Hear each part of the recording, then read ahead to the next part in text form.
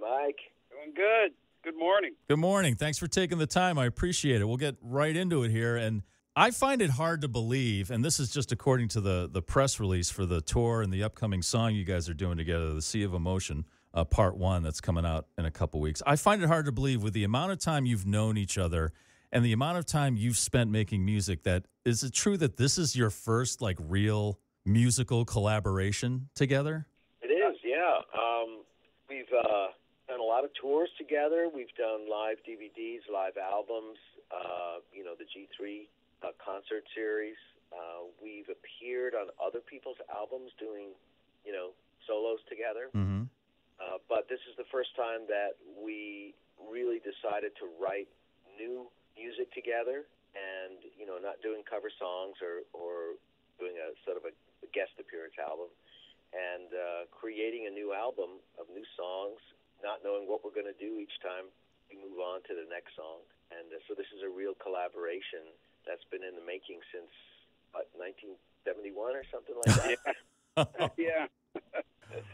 Wow. Yeah, it's interesting because we've gone through our whole careers, writing and releasing records, solo records, and that's kind of like an inside job, where you're sitting in your studio or you're contemplating how you're going to build a track. But then you can, in the past we've played together and sort of contributed to things, but it's very different when you're actually writing a piece of music with somebody because you're entering, a whole different kind of communication zone, and it's a completely different. And it's so nice that it's happening now, and it's definitely paying off because the creativity is really flowing between us. And, just with sending parts back and forth and, how do you like this and what are you hearing on this? And it's really just co-creation at its best.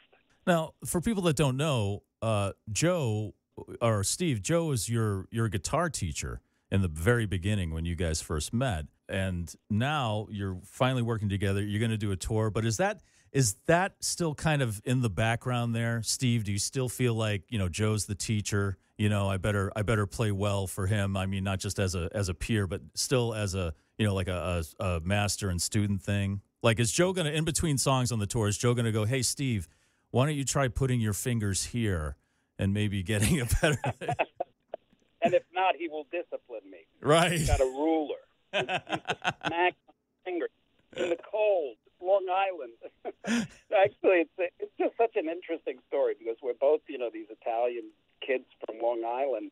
We grew up in the same town, went to the same schools. Joe was just a couple of years older, so he could play the guitar, and so he was part of the cool big kid group, But my guitar lessons were everything. They meant everything to me. And when you have somebody like that in your life, that like I had Joe, he's a monolith in a sense, a mentor.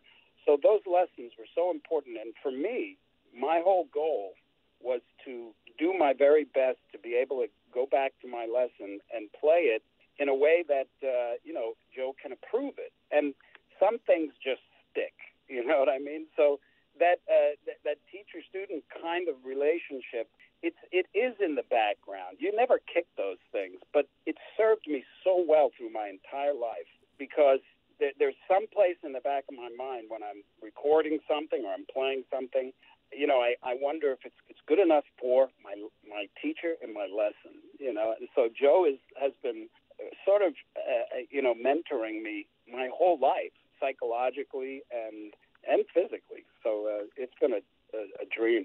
Well, first of all, Joe, great job with Steve. I think the lessons paid off. Got that whammy bar out of his hand.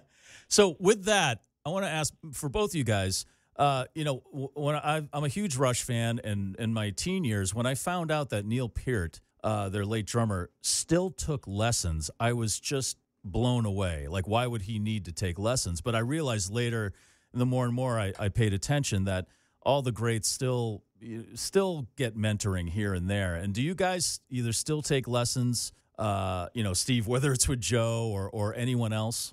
Well, you're constantly taking lessons all the time. being exposed to other players, other environments. But what you're talking about traditionally, yeah, it's not uncommon. I haven't done it, but if there was a particular style that I was interested in learning, I would definitely seek out a teacher that's really proficient at it. It's a good point. One thing that a lot of people don't really realize is that, when we're out, let's say, touring with our bands, we're getting instruction from our band members that have got talents in maybe other areas where ours are a little bit undiscovered or undeveloped. And I can say that, playing with my bass player, Brian Beller, my keyboard rhythm guitar player, Ray Thistlethwaite, and Kenny Aronoff on drums, that I am so interested in playing with them every night because they do things outside of my expertise that blow me away, and I make a conscious effort every show to pick up on it, to sort of take a lesson from them, to see if I can get in on that somehow, if I can absorb it. It's you don't necessarily, if you're a guitar player, need to go to a guitar teacher. You can learn lots of things that are so important to a musician from musicians who play other instruments. Just like you would sitting down with seasoned manager, agent, publicist, publisher. These are all part of our world, and you can never stop learning. You can never learn enough about all the aspects of your world.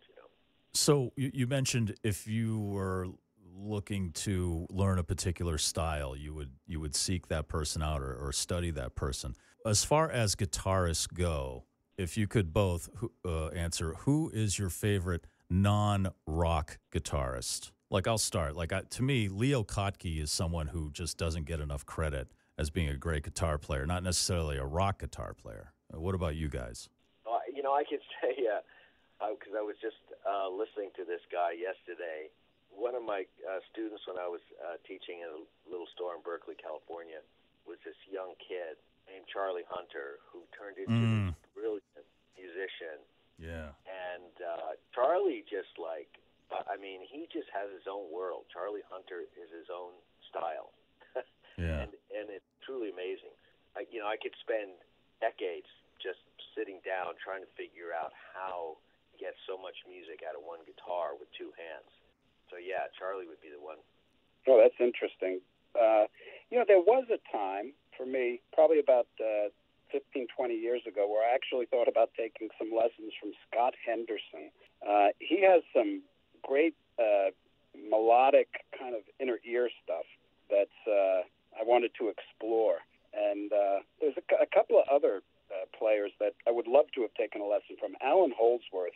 Oh, yeah. Opportunity. Yeah, I was working with him way back in the early 80s when I moved out to California, and I was transcribing. And he was writing a chord book, and he didn't really have a lot of Alan had his own musical language completely, so he needed to have it sort of transcribed into conventional manuscript. So I got a lesson, boy, wow. There's a lot of players that I'd love to sit and pick their brains. Well, it's been a pleasure and an honor speaking to both of you guys. You've brought a lot of great music into this world, yourselves and with other people, and we're very much looking forward to see what happens on stage at the Orpheum in Boston. That's on April 5th, the Satriani Vai tour. Thanks a lot, gentlemen. I really appreciate your time, and good luck.